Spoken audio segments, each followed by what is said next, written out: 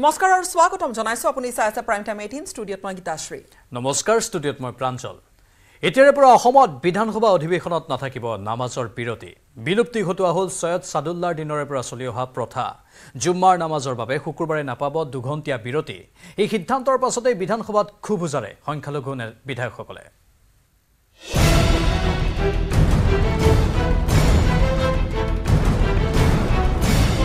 বিধায়কসকলৰ কথা হ'ল যে মুছলমানসকলে তেওঁলোকৰ এটা সাপ্তাহিক প্ৰেয়াৰৰ সুবিধাটো কিয় পাব আমি তেওঁলোকক সুবিধা দিব নালাগে দুখ পাইছোঁ মাননীয় অধ্যক্ষ ডাঙৰীয়াক আমি প্ৰশ্ন কৰিম এইটো বৰ দুখজনক কথা হ'ব দুখ লগা কথা অসম বিধানসভাত নামাজৰ বিৰতি বিলুপ্তি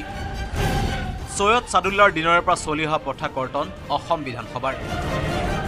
মুছলমান বিধায়কৰ প্ৰতিক্ৰিয়া বিজেপিয়ে জনালে আদৰণি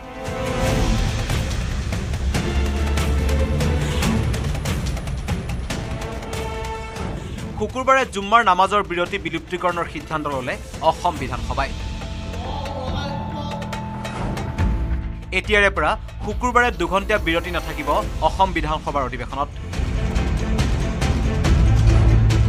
এই সিদ্ধান্তৰ পাছতেই প্ৰতিক্ৰিয়া মুছলমান বিধায়কসকলৰ ধিঙৰ বিধায়ক আমিনুল ইছলামৰ দাবী নামাজ বিৰতি বাহাল থাকক লাগিলে দুঘণ্টাৰ সলনি বিৰতি এঘণ্টা দিয়ক কৈছোঁ লাগিলে ইয়াত দুঘণ্টা নালাগে 1 ঘণ্টা দিয়ক 12টাৰ পৰা 1টাৰ ভিতৰত হ'লেই নামাজটো সাধাৰণতে খুতবাটো 12:30টাৰ পৰা 1টা বা 1টা 5-10ৰ ভিতৰত হৈ যায় এই টাইমটো দিলেও হয় কেতিয়াবা এনেও লাঞ্চ ব্ৰেক কেতিয়াবা কিবা হেৰি হয় এই সিদ্ধান্তৰ বিৰোধিতা কৰি আমিনুলে আক্ৰমণ কৰে বিজেপি বিধায়কসকলক মুছলমানক অসুবিধা দিলেই যেন বিজেপি বিধায়কসকলে শান্তি পায় বুলি ক্ষোভ প্ৰকাশ আমিনুল ইছলামৰ একমাত্ৰ বিজেপিৰ একাংশ বিধায়কে তেওঁলোকে অসহিষ্ণু তেওঁলোকৰ মনোভাৱ যিটো তেওঁলোকে ইনটলাৰেন্সটো দেখুৱাইছে যে মুছলমানসকলে প্ৰেয়াৰ কৰাৰ সুবিধাটো কিয় পাব আমি সুবিধা দিব নালাগে নামাজ বিৰতি বাতিল কৰাটোক দুখৰ বিষয় বুলি ক'লে ৱাজিদ আলী চৌধুৰী আৰু ৰেকিবুদ্দিন আহমেদে অত্যন্ত দুখৰ বিষয় যে এইটো স্বাধীনতাৰ আগৰ পৰা 1936 চনৰ পৰাই এই ব্যৱস্থাটো চলি আছিল এই সিদ্ধান্তত আশ্চৰ্য প্ৰকাশ কৰিছে কংগ্ৰেছৰ বিধায়ক জাকিৰ হুছেইন সিকদাৰে কয় যে অধ্যক্ষৰ পৰা এই সন্দৰ্ভত উত্তৰ বিচাৰিব এই সিদ্ধান্ত এই পৰম্পৰা কিয় বাতিল কৰিব লগা হৈছে এই বিষয়ে অথৰিটিক মাননীয় অধ্যক্ষ ডাঙৰীয়াক আমি প্ৰশ্ন কৰিম তেওঁৰ পৰা জানিম ইপিনে কৰ্মই ধৰ্ম বুলি নামাজ বিৰতি বাতিলৰ সিদ্ধান্তক আদৰণি জনালে বিজেপিৰ সভাপতি ভৱেশ কলিতাই কয় যে ধৰ্মৰ বন্ধ দিবলৈ ধৰিলে গোটেই সপ্তাহটো কাৰ্যালয় খালী হৈ থাকিব কিন্তু কাৰোবাৰ কাৰণে শুক্ৰবাৰ বন্ধ কাৰোবাৰ কাৰণে বৃহস্পতিবাৰ বন্ধটো ভাল নহয় যেতিয়া আমাৰ এটা হলিডে আছে সানডে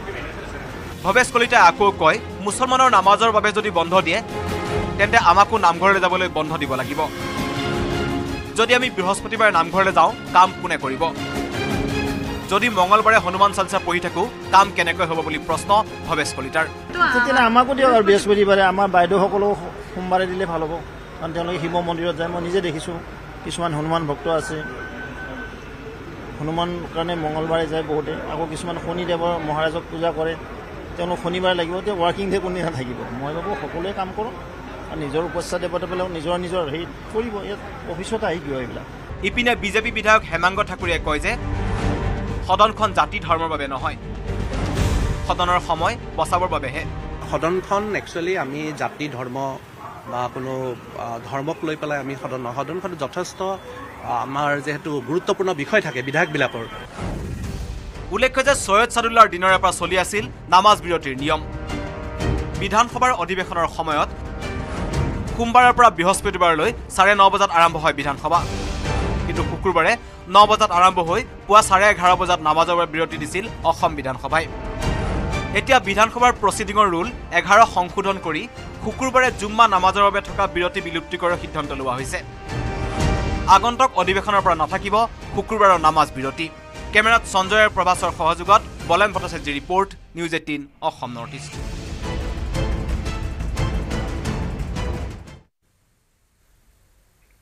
মিয়াক লৈ অব্যাহত নেতাৰ বাকযুদ্ধ বিধানসভাত মুখ্যমন্ত্ৰীয়ে মিয়া শব্দ ব্যৱহাৰ কৰাক লৈ মুছলমান বিধায়কৰ মাজতে হৈছে মতভেদ মিয়া বুলিলে বাঘবৰৰ বিধায়ক শ্বেৰমান আলীয়ে গৰ্ব কৰাৰ বিপৰীতে আন একাংশ মুছলমান নেতাই মিয়া শব্দটোক লৈ কিন্তু কৰিছে আপত্তি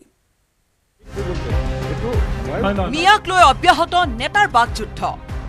মুছলমান বিধায়কৰ মাজতে বিভেদ মিয়া শব্দক লৈ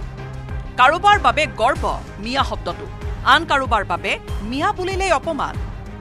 ৰাজ্যত মিয়া বিতৰ্কই গৰম কৰি ৰাখিছে ৰাজনৈতিক সামাজিক পৰিৱেশ এফালে মিয়া বলাৎকাৰীৰ ত্ৰাস আনফালে উজনিৰ পৰা মিয়া খেদা হুংকাৰ তাৰ পিছতে মিয়া মাছ আৰু শেষত বিধানসভাতো মিয়া বিতৰ্ক অসমীয়া এই লোকসকল অসমীয়া লোকক মিয়া বুলি কোৱা মিয়া শব্দটো গ্ৰহণযোগ্য নহয় মানে এই যে অসমত যেটা অসমীয়া ভাৰ্চেছ মিয়া এটা গেম কৰিব গৈছে এই কথাটো বেলাই নামনিৰ মিয়াবাদ বিধানসভাত মুখ্যমন্ত্ৰীয়ে মিয়া শব্দ ব্যৱহাৰ কৰাক লৈ মুছলমান বিধায়কৰ মাজতে হৈছে মতভেদ মিয়া বুলিলে ব্যক্তিগতভাৱে গৰ্ব অনুভৱ কৰে বাঘবৰৰ বিধায়ক শ্বেৰমান আলীয়ে শ্বেৰমানে কয় জনগোষ্ঠীটোক বুজাবলৈকেহে এটা নাম লাগে মই ব্যক্তিগতভাৱে ভাবো মিয়া শব্দৰ অৰ্থ ভাল সন্মানীয় আৰু অন্যান্য শব্দতকৈ বাংলাদেশী সন্দেহযুক্ত বাংলাদেশী চৰুৱা পমুৱা অভিবাসী কোৱাতকৈ মিয়া ক'লে মই গৰ্ববোধ কৰিম পিছে আমিনুল ইছলাম নুৰুল হুদা জাকিৰ হুছেইন সিকদাৰ ৱাজেদ আলী চৌধুৰীৰ দৰে একাংশ মুছলমান নেতাই মিয়া শব্দটোক লৈ কৰিছে আপত্তি আমিনুল ইছলামৰ মতে মিয়া শব্দটো গ্ৰহণযোগ্য নহয় আনকি মুখ্যমন্ত্ৰী আৰু বিজেপিয়ে মিয়া ভাৰ্চেছ অসমীয়া গেম এটা খেলি আছে বুলি প্ৰতিক্ৰিয়া প্ৰকাশ কৰে আমিনুলে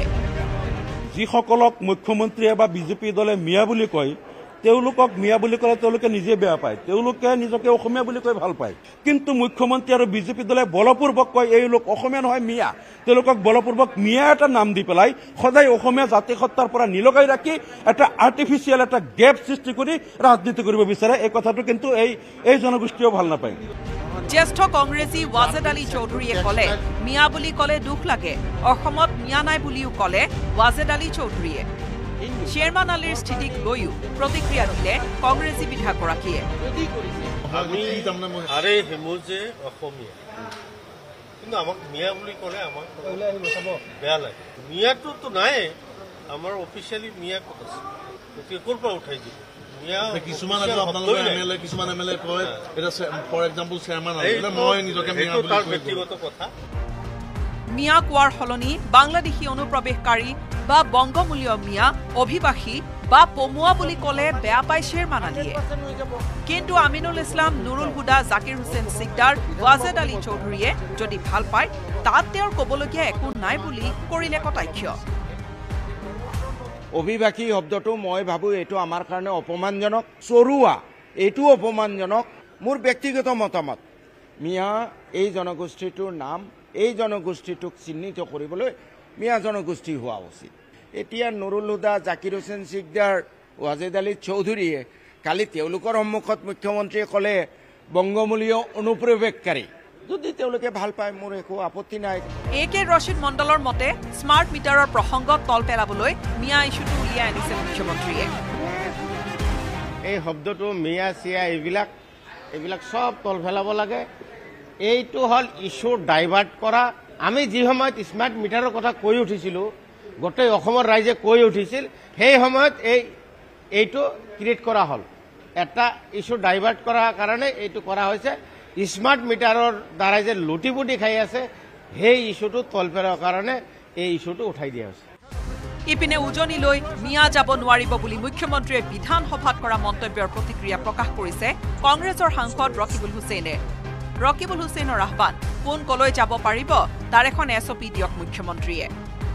যদি তেনেধৰণৰ কথা হয় তে কোন ক'ত যাব পাৰিব এটা এছঅপি ঠিক কৰক যে কোন ক'ত কেনেকৈ যাব পাৰিব কোন ক'ত যাব নোৱাৰিব মুখ্যমন্ত্ৰী ডাঙৰীয়া যদি যাব নিদিয়ে সঁচাই যাব নিদিয়ে নে গৈ আছে এইটো চাব দিয়ক bureau' report news 18 Assam north east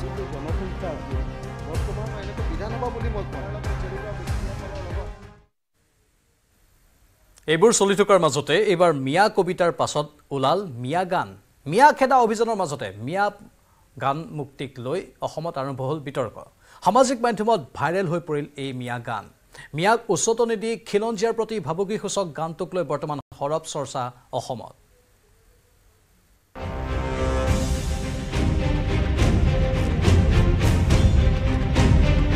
মিয়া মিউজিয়াম বা মিয়া কবিতা নহয় এইবাৰ বিতৰ্কত মিয়া গান সামাজিক মাধ্যমত ভাইৰেল এটা বিশেষ গান মিয়া জাগিলে নাম পাহৰি যাবা ধৰণৰ বিতৰ্কিত কথাৰে গানটো গাইছে আলতাফ হুছেইন নামৰ এইজন ইউটিউবাৰে ৰাজ্যৰ ৰাজনীতিটো এতিয়া গানটোক লৈ চলিছে চৰ্চা প্ৰতিক্ৰিয়া প্ৰকাশ কৰি বিধায়ক হেমাংগ ঠাকুৰীয়াই কয় মিয়াই আগ্ৰাসন চলাইছে অসমত অসমীয়াৰ মাটি ভেটি কাঢ়িব খুজিছে মিয়াই কিন্তু মুখ্যমন্ত্ৰী ডক্টৰ হিমন্ত বিশ্ব শৰ্মাৰ নেতৃত্বত আমি এই আগ্ৰাসন পৰাভূত কৰিম এই কথাবিলাক কেতিয়াও গ্ৰহণযোগ্য নহয় আৰু অসমৰ ৰাইজে কেতিয়াও গ্ৰহণ নকৰে ডক্টৰ হিমন্ত বিশ্ব শৰ্মা ডাঙৰীয়াৰ চৰকাৰ থকালৈ এইটো কেতিয়াও হ'ব নোৱাৰে আৰু ভৱিষ্যতেও তেনেকুৱা এটা ব্যৱস্থা কৰিব লাগিব যাতে এনেকুৱা ধৰণৰ কথা কোনো অসমত ক'বলৈ সাহস নাপায় অসমখনক বাংলাদেশ হ'বলৈ দিয়া নহ'ব বুলিও স্পষ্ট কৰি দিলে হেমাংগ ঠাকুৰীয়াই অসমখন বাংলাদেশ হোৱাটো নিবিচাৰো বাংলাদেশ যাতে সদৃশ আমাৰ অসমত পৰিস্থিতি নহয় অসম চৰকাৰখনে মাননীয় মুখ্যমন্ত্ৰী ডক্টৰ হিমন্ত বিশ্ব শৰ্মা ডাঙৰীয়াৰ চৰকাৰখনে যথেষ্ট পদক্ষেপ হাতত লৈছে আৰু অসমত যাতে এনেকুৱা পৰিস্থিতি নহয় আনহাতে AIDF বিধায়ক আমিনুল ইছলামৰ মন্তব্য তেওঁলোকে যদি সাম্প্ৰদায়িক শত্ৰুতা আঁতৰাই ৰাখি একত্ৰিত হোৱাৰ কথা কৈছে তেন্তে ভাল কথা কৈছে আমি একেলগে অসমীয়া জাতিটো গঢ়িম একেলগে মিলাপ্ৰীতিৰে থাকিম এইটো চৰ্চত যদি কোনোবাই গানেৰে হওক বা বক্তব্যৰে হওক যেনেকৈ হওক আমি সকলো মিলাপ্ৰীতিৰ বাবে যোনে যেনেকৈ কাম কৰে আমি ভাবোঁ এইটো ভাল হ'ব যে অসমখন আমি সকলোৱে মিলিজুলি অসমীয়া জাতিটো গঢ়িব লাগে অসমৰ সৰ্বত্ৰে মিয়া খিলঞ্জীয়া বিতৰ্কক লৈ এক অবাঞ্ছিত পৰিৱেশ বিৰাজ কৰি থকাৰ সময়তে এনে এটা উচতনিমূলক গান গোৱাৰ বাবে সমালোচনাৰো পাত্ৰ হৈছে আলতাফ হুছেইন কিন্তু ইমানতে ক্ষান্ত নহয় আলতাফে ছ'চিয়েল মিডিয়াত একেধৰণৰ আন এটা গান মুকলি কৰি দিছে প্ৰিয়ব্ৰত গগৈৰ report news 18 Assam north east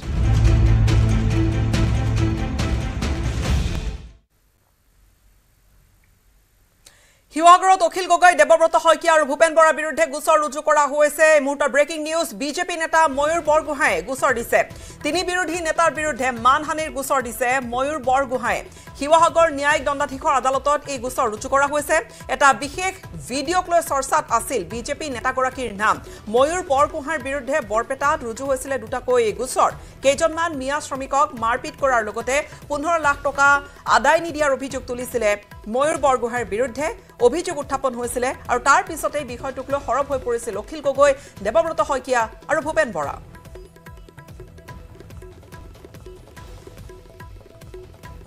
কৈছো বিৰোধী দলৰ দলপতি দেৱব্ৰত শইকীয়া ডাঙৰীয়াৰ ওপৰত শিৱসাগৰ সমষ্টি বিধায়ক অখিল গগৈৰ ওপৰত আৰু অসম প্ৰদেশ কংগ্ৰেছৰ সভাপতি ভূপেন বৰাৰ ওপৰত যি তেওঁলোকে মিছা অভিযোগ আনিছে তাৰ ওপৰত আমি ডিফামেশ্যন কেছ তেওঁলোকে যিটো মিছা অভিযোগ আনিছে আৰু তেওঁলোকে মিছা অভিযোগৰ যোগেদি সাম্প্ৰদায়িক সংঘৰ্ষ সৃষ্টি কৰা যি পৰিৱেশ সৃষ্টি কৰিছে তাৰ ওপৰত আমি গোটেইখিনি ৰাখিছোঁ আৰু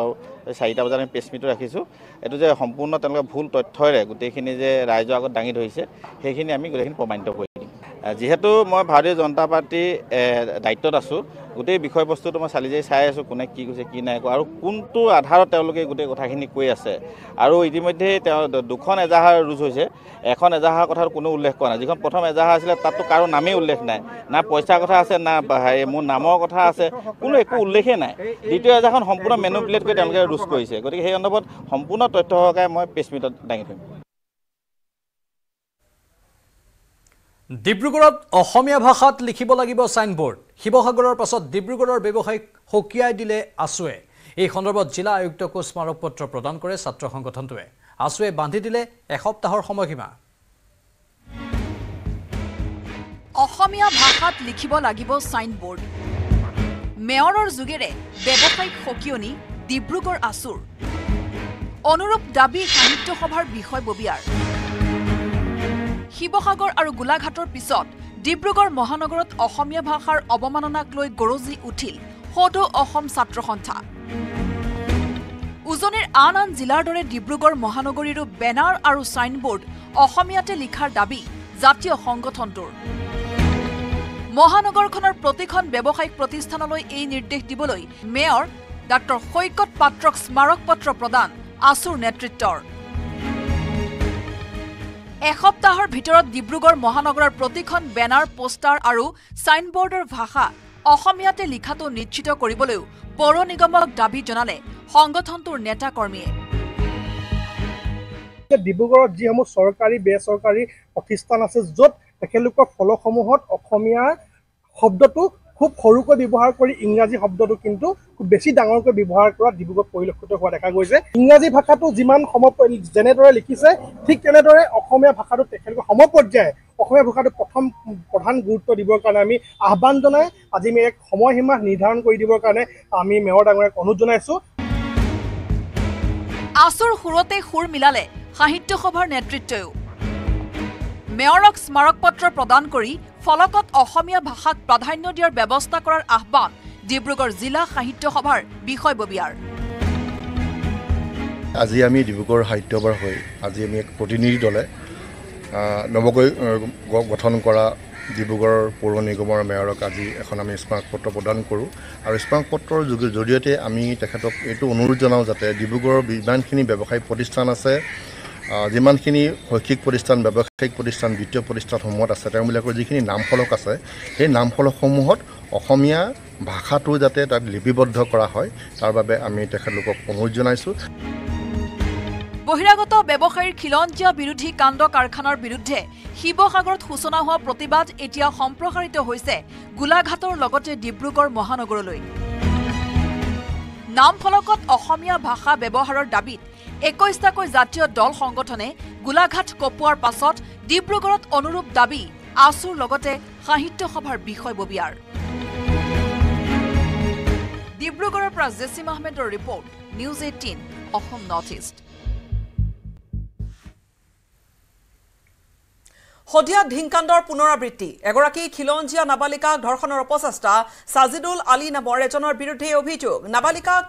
প্ৰেমৰ প্ৰলোভনেৰে ধৰ্ষণৰ অপচেষ্টা সাজিদুলৰ হদিয়া আৰক্ষীয়ে ইতিমধ্যে গ্ৰেপ্তাৰ কৰিছে পলাতক হৈ থকা অভিযুক্তটোক আৰু ঘটনাৰ সৈতে জড়িত আন এটা কিন্তু বৰ্তমানেও পলাতক হৈ আছে অৰুণাচলৰ পৰা গ্ৰেপ্তাৰ কৰা হৈছে সাজিদুলক আৰু এই ঘটনাৰ পিছতে পোহৰলৈ আহিছে আন এক তথ্য হদিয়াত বৃদ্ধি পাইছে সন্দেহজনক লোকৰ সংখ্যা সন্দেহজনক লোকে প্ৰায় এনেধৰণৰ ঘটনাবোৰ কৰি থাকে সেই অভিযোগ উত্থাপন হৈছে খিলঞ্জীয়া অধ্যুষিত অঞ্চলসমূহত বৃদ্ধি পাইছে অবৈধ লোকৰ বসতি সন্দেহজনক লোকৰ বসতি মুখ্যমন্ত্ৰী ঘটনা সন্দৰ্ভত হস্তক্ষেপ কৰাৰ দাবী তুলিছে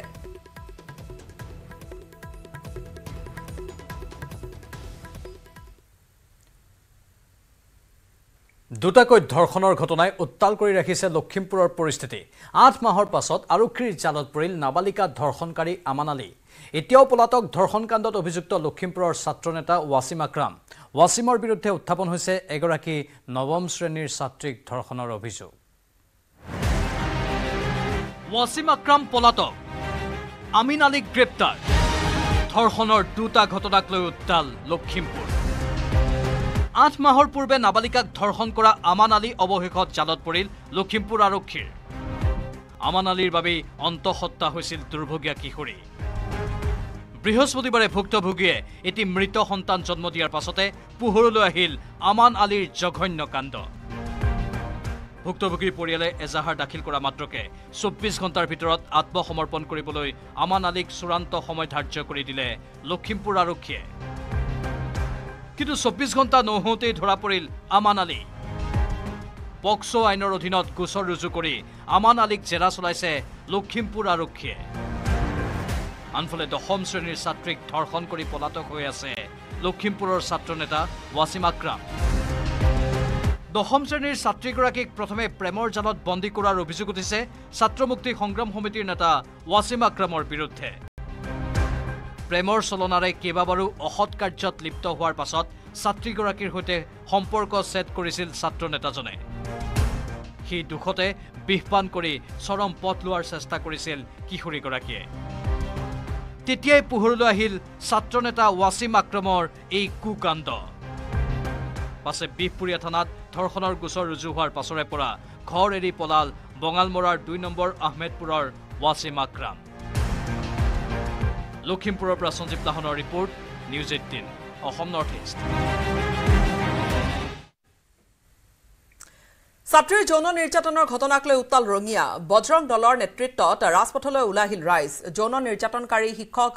জিন্নাতুল ইছলামৰ ফাঁচীৰ দাবী প্ৰতিবাদকাৰী হাতে হাতে প্লেকাৰ্ড লৈ উত্তপ্ত শ্লোগানেৰে প্ৰতিবাদকাৰীয়ে কপাই তুলিলে ৰঙিয়া চহৰ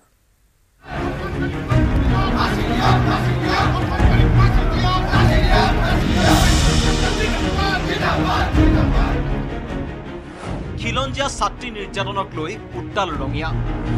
শিক্ষক জিন্নাতুল ইছলামৰ ফাঁচীৰ দাবী জোৰলৈ সমদল বজৰং দলৰ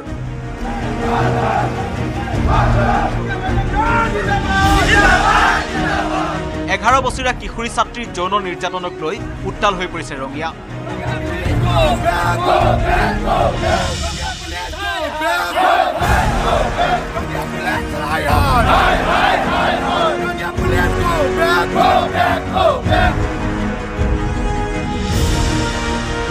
শিক্ষক জিন্নাতুল ইছলামক এনকাউণ্টাৰ দাবীত ৰাষ্ট্ৰীয় ঘাইপথত বজৰং দলৰ জোৰলৈ প্ৰতিবাদ 24 ঘণ্টাৰ ভিতৰত দোষীক কৰায়ত্ব কৰিব নোৱাৰিলে ৰঙিয়া বন্দৰ হুংকাৰ বজৰং দলৰ গোচৰৰ 18টা দিন উকলি যোৱাৰ পাছতো কোনো ব্যৱস্থা নোলোৱাৰ অভিযোগ ৰঙিয়া আৰক্ষীৰ বিৰুদ্ধে 203 নং লাচিং বিষ্ণুপুৰ প্ৰাথমিক বিদ্যালয়ৰ প্ৰধান শিক্ষক জিন্নাতুল ইছলামক প্ৰশাসনে ৰক্ষণাবেক্ষণ দিয়াৰ অভিযোগ বয়া থানাত এজাহাৰ দিয়াৰ পিছতো আজি 18 দিনলৈকে যে ৰঙিয়া প্ৰশাসনৰ গা লৰা নাই তেখেতসকলে সেই অভিযুক্ত শিক্ষকজনক গ্ৰেপ্তাৰ কৰিব পৰা নাই এই ঘটনাৰ প্ৰতিবাদত আমি আজি ৰাষ্ট্ৰীয় বজৰং দল আন্তঃৰাষ্ট্ৰীয় হিন্দু পৰিষদে এই জোৰ সমদল কাৰ্যসূচী আমি হাতত লৈছিলোঁ শ্ৰেণীকোঠাতে বিদ্যালয়ৰ ইউনিফৰ্মৰ বাবে ছাত্ৰীগৰাকীক কাপোৰ খুলিবলৈ দি বিতৰ্কত সোমাই পৰিছে জিন্নাতুল ইছলাম 24 ঘণ্টাৰ ভিতৰত দোষীক কৰায়ত্ব কৰিব নোৱাৰিলে শনিবাৰে 12 ঘণ্টা ৰঙিয়া বন্দৰ হুংকাৰ বজৰং দলৰ জিন্নাতুল ইছলামৰ প্ৰতিকৃতি দাহ কৰি ধৰ্ষণকাৰীক ফাঁচি দিয়ক অসম পুলিচ হাই হাই ধ্বনিৰে উত্তাল কৰি দিলে পৰিৱেশ ইফালে পলাতক অৱস্থাত আছে অভিযুক্ত লম্পট জিন্নাতুল ইছলাম ৰঙিয়াৰ পৰা Inamul Islam report news 18 Assam north east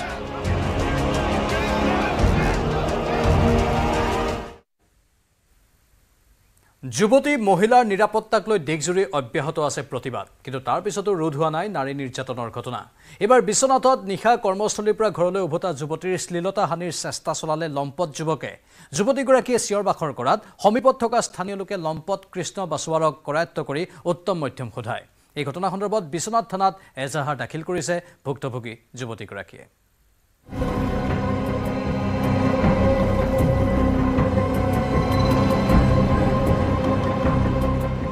যুৱতী মহিলাৰ ধৰ্ষণ নিৰ্যাতনৰ বিৰুদ্ধে দেশজুৰি চলিছে প্ৰতিবাদ সমদল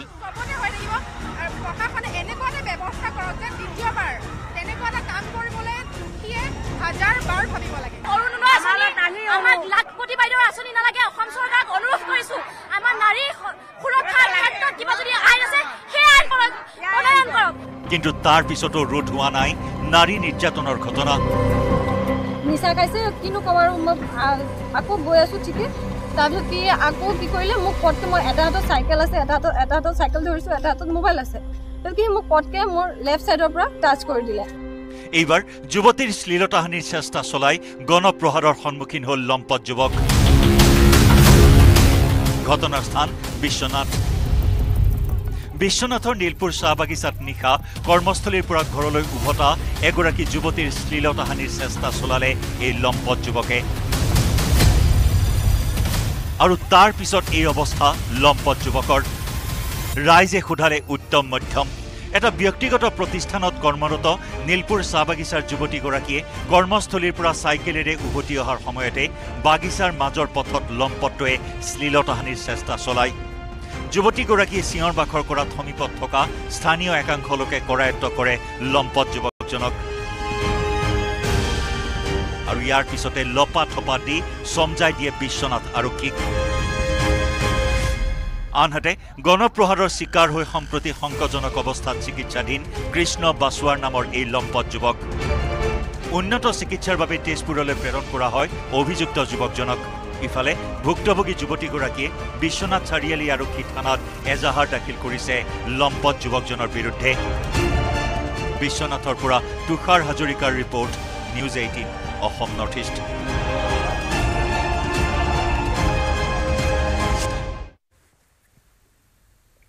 গ্ৰীষ্ম বন্ধৰ পিছৰে পৰা ৰাজ্যত হৈ আছে চৰকাৰী বিদ্যালয়ৰ পাঠদান সৰ্বশিক্ষা অভিযানত মিছনৰ বিভিন্ন কাৰ্যসূচী তথা প্ৰশিক্ষণৰ হেঁচাত বিঘ্নিত হৈছে পাঠদান শিক্ষামন্ত্ৰী ৰণোজ পেগুলৈ স্মাৰক পত্ৰ যোগে এই অভিযোগ ৰাজ্যিক প্ৰাথমিক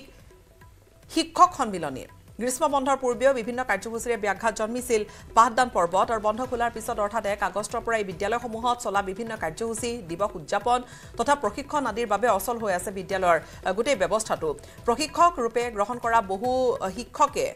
বিদ্যালয়লৈ যোৱাৰ তেওঁলোকে সুযোগ পোৱা নাই আৰু প্ৰশিক্ষণৰ বাবে বন্ধ হৈ পৰিছে ভিন্ন জিলাৰ এজনীয়া দুজনীয়া শিক্ষক থকা বিশেষকৈ সেই বিদ্যালয়কেইখন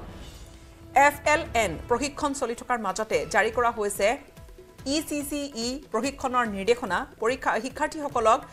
বিদ্যালয়ৰ পৰিচালনা সমিতিৰ হাতত গটাই দিয়ে হলেও শিক্ষকসকলক তেওঁলোকক প্ৰশিক্ষণত উপস্থিত থকাৰ নিৰ্দেশনা দিছে সংশ্লিষ্ট বিভাগটোৱে আৰু ইয়াৰ মাজতে 1 ছেপ্টেম্বৰৰ পৰা 15 ছেপ্টেম্বৰলৈকে বিদ্যালয়ত চলিব স্বচ্ছতা পক্ষকৰ কাৰ্যসূচী যাৰ ফলত ছেপ্টেম্বৰ মাহৰ 15টা দিনেই বিদ্যালয়ৰ পাঠদানত ব্যাঘাত জন্মাৰ আশংকা প্ৰকাশ কৰিছে ৰাজ্যিক প্ৰাথমিক শিক্ষক সন্মিলনীয়ে বিদ্যালয়ত পাঠদানৰ সময় কমি যোৱাৰ ফলত শিক্ষাৰ্থীয়ে আয়ত্ত কৰিব লগা অৰ্হতাৰ পৰাও বঞ্চিত হোৱাৰ অভিযোগ ইপিনে বিদ্যালয়ত পাঠদান হ্ৰাস পোৱাত অসন্তুষ্ট হৈ পৰিছে অভিভাৱকসকল অনিয়মীয়া পাঠদানৰ বাবে শিক্ষাৰ্থীয়ে চৰকাৰী বিদ্যালয় এৰাৰো আনকি আশংকা প্ৰকাশ কৰিছে একাংশই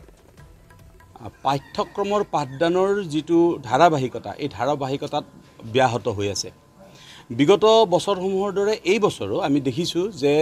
গ্ৰীষ্ম বন্ধৰ আগৰ সময়ছোৱাত যেনে ধৰণে পাঠ্যক্ৰমৰ পাঠদান হ'ব লাগিছিল তেনে ধৰণে নহ'ল ঠিক একে ধৰণে গ্ৰীষ্ম বন্ধ খোলাৰ পৰা যোৱা 1 আগষ্টৰ পৰা এতিয়ালৈ বিদ্যালয়সমূহত সৰ্বশিক্ষা অভিযান মিছনে দিয়া নতুন নতুন কাৰ্যসূচীৰ বাবে বিদ্যালয়ৰ পাঠ্যক্ৰমৰ পাঠদান হ'ব পৰা নাই শেহতীয়াভাৱে FLN ট্ৰেইনিঙত 10 দিন আৰু এতিয়া ECCEৰ প্ৰশিক্ষণৰ বাবে নতুনকৈ আকৌ ঘোষণা কৰা হৈছে তাৰোপৰি ছেপ্টেম্বৰ মাহৰ 1 তাৰিখৰ পৰা 15 তাৰিখলৈ স্বচ্ছতা পক্ষকৰ কাৰ্যসূচী দিয়া হৈছে ইত্যাদি কাৰ্যসূচীবোৰ ৰূপায়ণ কৰিবলৈ যাওঁতে বিদ্যালয়সমূহত যি পাঠ্যক্ৰমৰ পাঠদান হ'ব লাগে এইবোৰ আচলতে বিঘ্নিত হৈছে অত্যন্ত দুখৰ কথা যে আমি দেখিছোঁ যে ECCE প্ৰশিক্ষণটো দিয়া হৈছে প্ৰাক-শৈশৱ শিশুসকলৰ কাৰণে আৰু তাক ক শ্ৰেণীৰ ছাত্ৰ-ছাত্ৰীসকলক পঢ়ুৱাবৰ কাৰণে দিয়া হৈছে কিন্তু ৰাজ্য চৰকাৰে ক শ্ৰেণীৰ ছাত্ৰ-ছাত্ৰীসকলক কেতিয়াও পিটিআৰত নধৰে উজনিত নগাঁৱৰ মাছৰ বিৰুদ্ধে জেহাদ চলি থকাৰ সময়তে শিৱসাগৰত খিলঞ্জীয়াৰ পুখুৰীত বিষ দি নিধন কুইণ্টলে কুইণ্টলে মাছ পুঠি খলিহনাৰ পৰা বাহু বৰালিলৈ বিভিন্ন প্ৰজাতিৰ মাছ মৰি উপঙি উঠিছে পুখুৰীটোত নগাঁৱৰ মিয়া মাছৰ আমদানি বন্ধ কৰি ৰখাৰ সময়তে দুষ্কৃতিকাৰীৰ মাছ নিধন ইফালে তৃতীয় দিনাও শিৱসাগৰত বন্ধ থাকে নগাঁৱৰ মাছৰ আমদানি 2 লাখ টকাৰ মাছ পানীত উপঙিছে পুঠি খলিহনাৰ পৰা বাহু বৰালিলৈ মিয়াৰ বিৰুদ্ধে মৎস্য জেহাদ চলি থকাৰ সময়ত কাৰ চকুত পৰিল থলুৱাৰ পুখুৰী বানমুখ মটক গোহাইগাঁৱত মৎস্য ব্যৱসায়ী দিগন্ত ফুকনৰ পুখুৰীত বিষ ঢালিলে দুষ্কৃতিকাৰীয়ে ফলত কুইণ্টলে কুইণ্টলে পুঠি খলিহনাৰ পৰা বাহু বৰালিলৈ বিভিন্ন প্ৰজাতিৰ মাছ উপঙি উঠিছে পুখুৰীটোত 15 বছৰ ধৰি মৎস্য পালনৰ সৈতে জড়িত দিগন্ত ফুকনে পুখুৰীটোত 2 লাখ টকাৰ মাছৰ পোনা মেলিছিল আপোনাৰ 2 লাখ মান টকা মোৰ মাছ ইয়াত আছিলে ধৰক কুইণ্টেল কুইণ্টেল হিচাপে মাছ মৰি গৈছে আজি ৰাতিপুৱা আহিলে কালি দিনত আহোঁতে আপোনাৰ নাছিল কালি ৰাতি কোনোবাই দুষ্কৃতিকাৰীয়ে বি দি দিয়াৰ ফলত এইটো ঘটনা হৈছে কোনে এই কাণ্ড কৰিলে সেয়া পোহৰলৈ অহা নাই যদিও দোষীক শীঘ্ৰে কৰায়ত্ব কৰাৰ দাবী জনাইছে দিগন্ত ফুকনৰ লগতে স্থানীয় লোকে মাছে মানে বগা হৈ আছে প্ৰায় এবিঘামানৰ জেগাৰ পুখুৰী আৰু দ মানে 10 ফুট 12 ফুটৰ ওপৰত দ আৰু গেছত যে মাছ মৰিছে এইটো অনিশ্চয়তা কেতিয়াও সম্ভৱ নহয় এইটো দব দি যে মানে বিষাক্ত দব দি যে মাছ মাৰিছে এইটো সত্য আৰু দুষ্কৃতিকাৰী অতি সোনকালে যদি প্ৰশাসনে উলিয়াব পাৰে এইটোৱে আমি জনসাধাৰণে কামনা কৰিছোঁ ইফালে তৃতীয় দিনাও শিৱসাগৰলৈ বন্ধ হৈ আছে নগাঁৱৰ মাছৰ আমদানি শিৱসাগৰৰ আমগুৰিত একাংশ জাতীয় সংগঠনে মাছ ভৰ্তি বাহন আবদ্ধ কৰাৰ ভয়ত শুকুৰবাৰেও বন্ধ থাকে নগাঁৱৰ মাছৰ আমদানি গুৰিত নগাঁৱৰ মাছ আহিবলৈ নিদিয়াৰ হুংকাৰ দিছিল একাংশ সংগঠনৰ নেতাই প্ৰতিবাদ প্ৰতিক্ৰিয়া চলি থকাৰ মাজতে এইবাৰ নগাঁৱৰ মাছ ব্যৱসায়িক প্ৰত্যাহ্বান জনাবলৈ সাজু হৈছে দৰঙৰ মীন পালক ইতিমধ্যে দৰং জিলাৰ লগতে কেইবাখনো জিলালৈ প্ৰতি বছৰে 300 টন মাছ ৰপ্তানি কৰি আহিছে লখিমপুৰ মীন মহল সমিতিয়ে নগাঁৱৰ মাছ নহলেও অসমৰ বজাৰত মাছৰ অভাৱ নহয় বুলি দাবী কৰে দৰঙৰ মীন পালকসকলে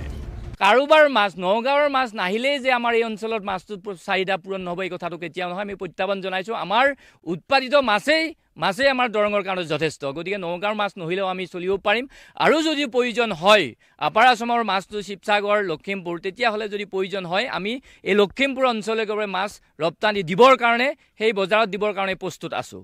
শিৱসাগৰৰ পৰা প্ৰদীপ গগৈ আৰু ওদালগুৰিৰ পৰা ৰিপুঞ্জয় নাথৰ report news 18 Assam north east খবৰ ধাৰা অব্যাহত ৰাখিম সময় এইখিনিতে বিৰতিৰ